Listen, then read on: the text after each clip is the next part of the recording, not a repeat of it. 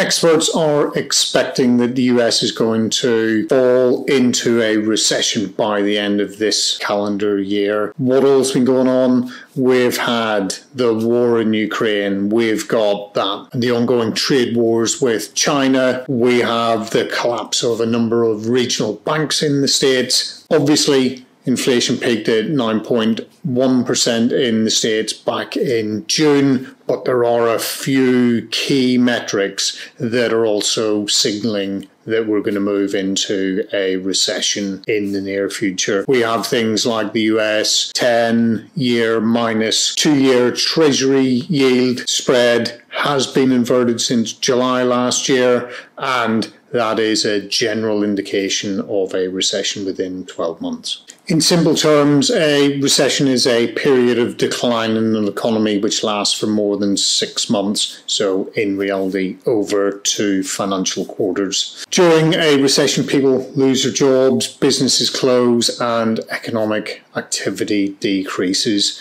So what does this mean for us in the UK? What happens in the US? We will be caught up in it. We've seen sky-high inflation figures. Everything is becoming more expensive. That weekly shop has almost doubled in price from what I can see.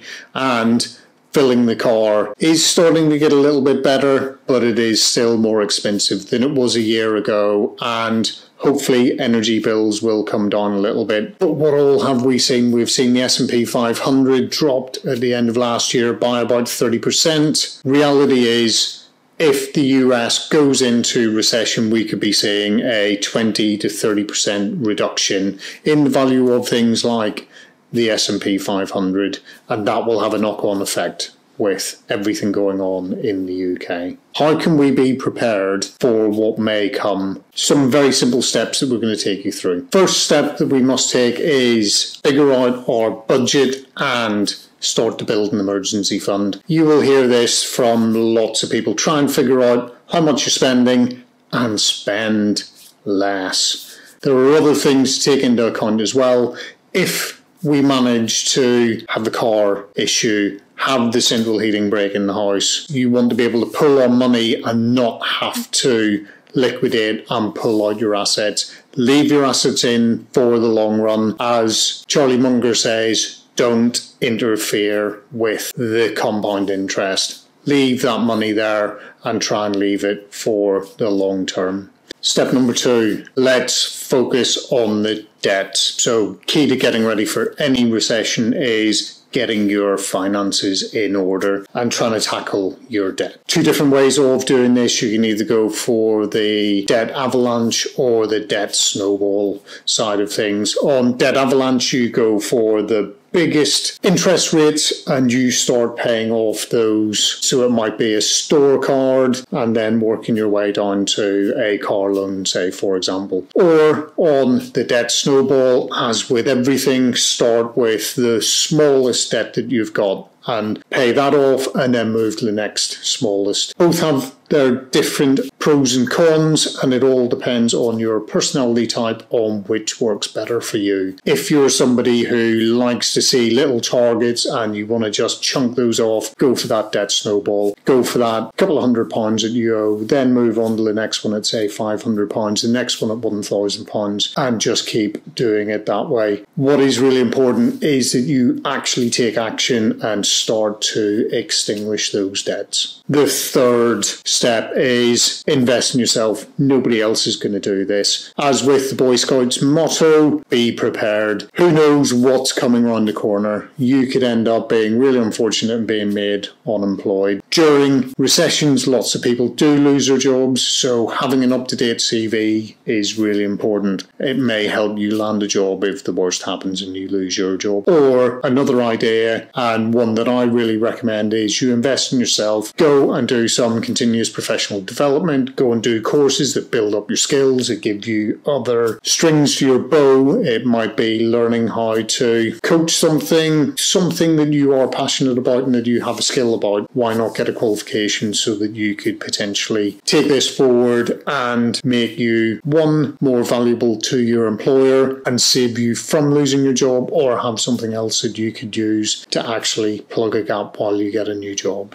Step 4 is looking at having more than just that single income stream. Top entrepreneurs tend to have multiple income streams, with some of the more successful 7, 8, 9, 10 different income streams. So why not have a look at what could you do just to bring some extra money in when it comes around to any of your insurances, policies coming up for renewal. Go and be more savvy about how you actually save yourself some money. Go and do a comparison site. Have a look on Money Saving Expert. Have a look at Quidco. See, can you get any kickbacks on these things that you just have to have? You might as well get a little bit of benefit from it. Or you could look at increasing your income. Why not ask for a raise? Be cheeky. Make yourself, with all these extra qualifications that you've got, go in and go, I'm now worth a little bit more, and try and negotiate at your performance and development conversations a bit more money. Or you could look at a side hustle. I've done a video on side hustles. Go and have a look at that. But one that I'm doing at the moment is match betting. And this isn't betting per se. This is where you strategically place 2 bets, and that covers all the potential outcomes of an event.